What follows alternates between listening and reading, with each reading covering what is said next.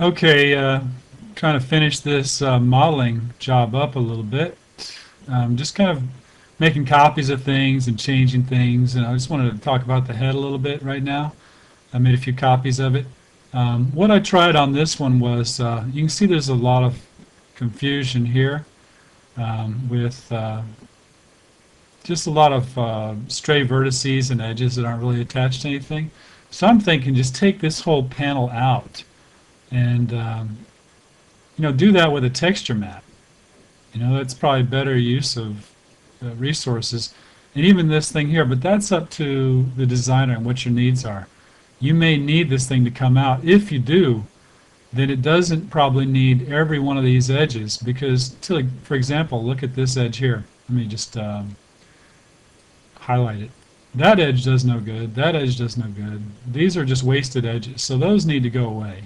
And just use the same techniques I showed earlier. In fact, I'll just do these and control backspace and they're gone. If you go to vertex mode, you can see those vertices are gone too.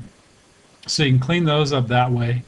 But if you're going to do that, if this thing's just going to be floating here, you really need to connect this to the rest of the model. So I'll get into edge mode, and I would probably go to cut and just do a cut from here to here, and kind of work it that way so that everything's connected. And you're probably going to need to do that all the way across here. But again, I would argue for taking out some of that detail so you have a more efficient model to work with, a little bit less painstaking detail work, and then enjoy what you can do with the textures and make the texture work for most of that. So we can of course get rid of all this. I'll just go to polygon and make sure that you're in select mode, not in move and select. Otherwise you can accidentally grab stuff you don't want to get.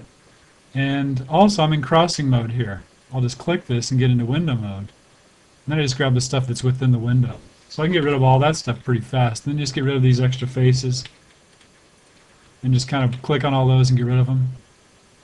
At some point you end up with an open face, and then you can grab one of these units. There's another one on the back side here.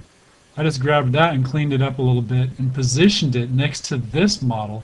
Then I selected this model and did a attach and attach these two. But they're attached, but they're not really welded together, so that's what I'm going to do right now.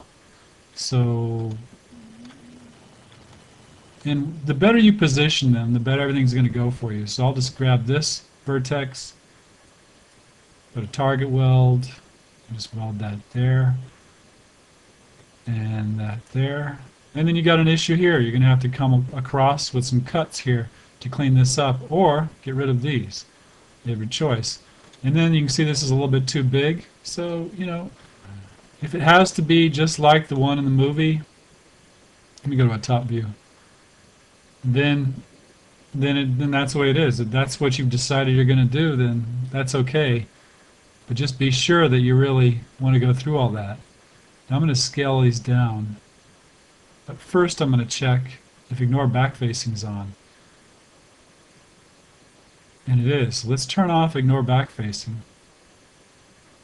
And move it again so everything moves, because there could be some stuff on the back side that didn't move. And let's just scale it all down and see if that works.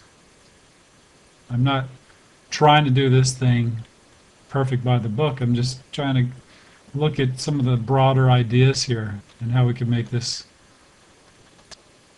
model more suitable for rigging. Yeah, I kind of screwed it up a little bit. But I think you get the point of what I'm trying to do here. And I want to point out one thing here. I've got this yellow arc rotate tool. That means I can select on one sub-object and rotate about it. See that? Now if it's on white, it's anything that's a selected object. So I select, let's say this. That's the center of my arc rotate now. See that? And if you don't have anything, which is what most people have, especially beginners, they have it on nothing, you're rotating about just the center of the screen. It's kind of a painful way to work, because you might be working over here, and now how do you rotate around this leg when it's not in the center anymore? Okay, I wanted to show also this neck that was made. Let's go to let's see, how can I do this best? Let's just make a cylinder. I made a few of these just for example. Increase the height segments.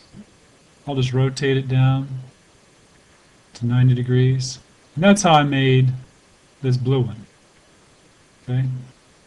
And now with this blue one, I can just select it and say hide unselected so we can really focus on this.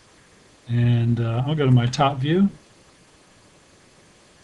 And actually, I need to show you what the other ones look like. This is what was made before. So I just want to show a way to do that in case anybody watching this doesn't know. So again, we'll just right click this, convert to editable poly. Grab the faces, and what are we in? We're in window, so I can window anything, or let's go to crossing window, it might work better. And I'll just grab all this, and hold down my control key, all this.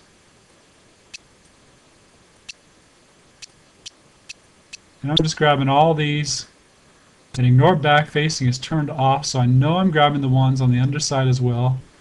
And screwed that up, didn't I?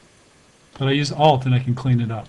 So holding down Control lets you grab additional selection sets. Holding down Alt lets you delete selection sets. Then,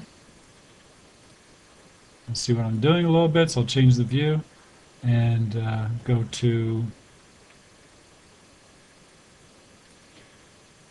Extrude.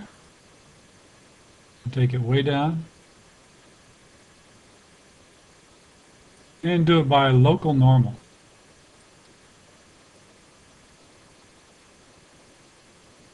And it looks pretty good. There's a little bit of an issue with this end cap here that we probably should have got rid of. And if you go by polygon, they'll all divide out, which you might want for another effect. And let's just say that's okay.